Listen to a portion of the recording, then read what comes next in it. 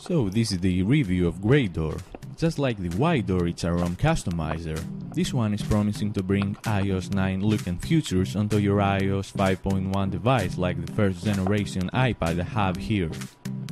It is still in a very early stage and not suitable for daily usage at the version of Grey Door 9 developer preview.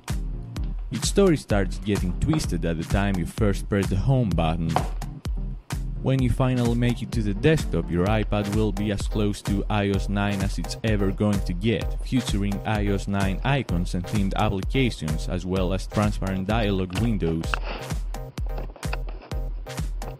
Your device is going to be jailbroken, and one thing that can be noticed is the first time successfully ported stock applications like weather, clock, calculator, compass, etc., saying that they are still unmodified iPhone versions.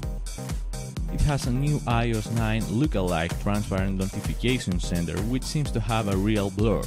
However, it's occasionally grabbing screenshots from the background, faking the effect, and probably affecting the performance of the iPad as well.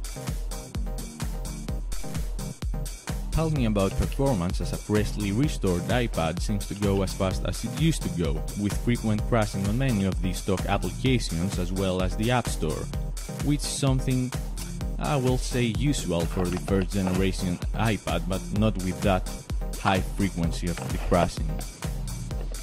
Overall, it's a great project that needs to go further as bugs can still be found everywhere, especially broken graphics and broken application installations and multitasking.